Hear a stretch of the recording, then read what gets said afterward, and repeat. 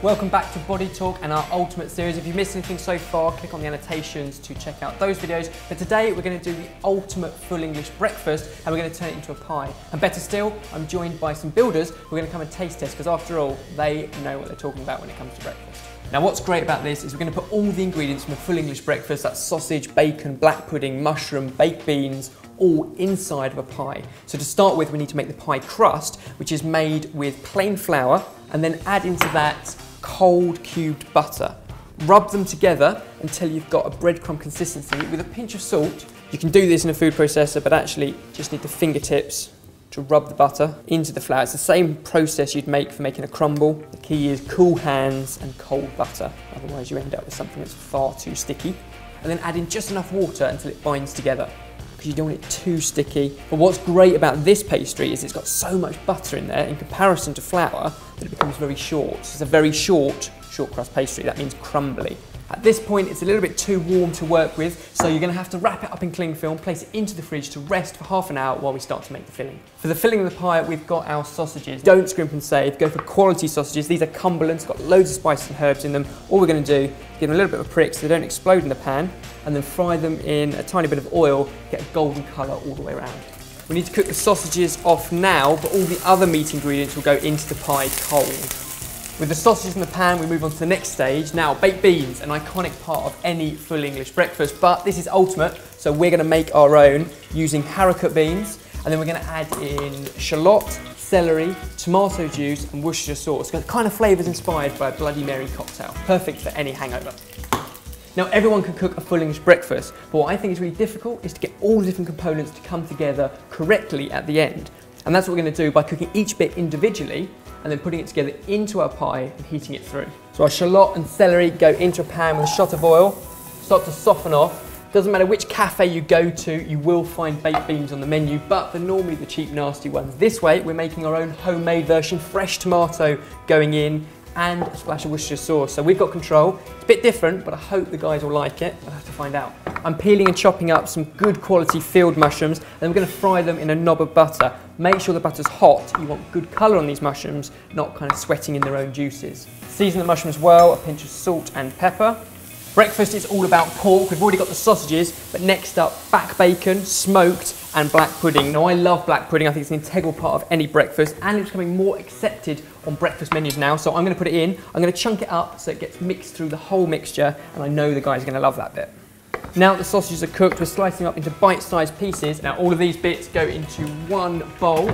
Black pudding, the raw bacon, the sausage, all of our fried sautéed mushrooms, and then of course the lovely homemade beans. Give the whole thing one big mix up and we move back to our pastry.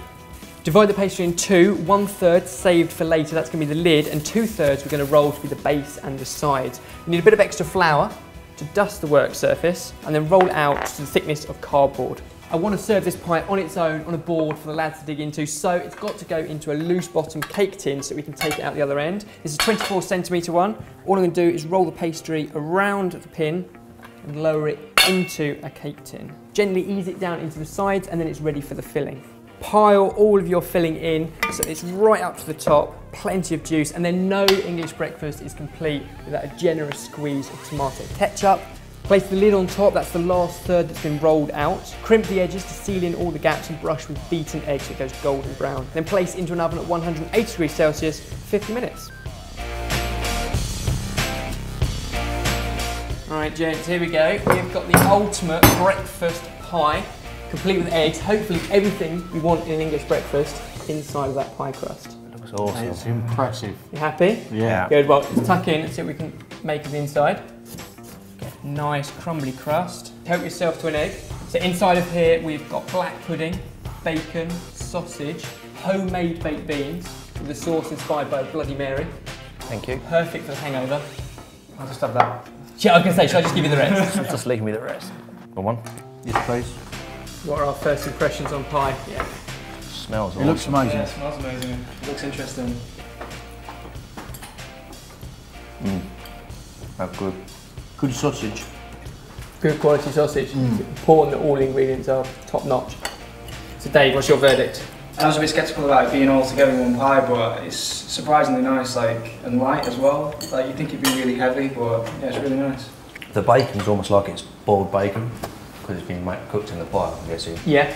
So it tastes a lot more rich in flavour as opposed to when it's just stuck in a frying pan. You don't lose all the flavour in the pan. Yeah, you're all absolutely right. stays in there. Normally, I wouldn't actually eat black pudding or mushrooms, but when you put them together in the pie, it really works. So you get all the flavours, and yeah, fantastic.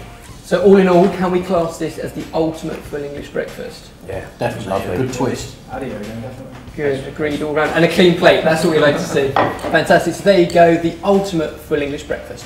If you want all the details for this recipe to give it a go at home, then head to sortedfood.com, or in the meantime, check out our healthier breakfasts on Feel Good Food. There's our gold leaf there. Yep, so take one sachet at a time, one strand at a time. Seriously delicate, scrape it onto there, give it some height. It's best not to use your fingers because the heat is enough to cause it all kinds of trouble. Trio of raspberries, a sprig of mint. So there we go. That looks awesome. Awesome or ultimate? Ultimate. Perfect.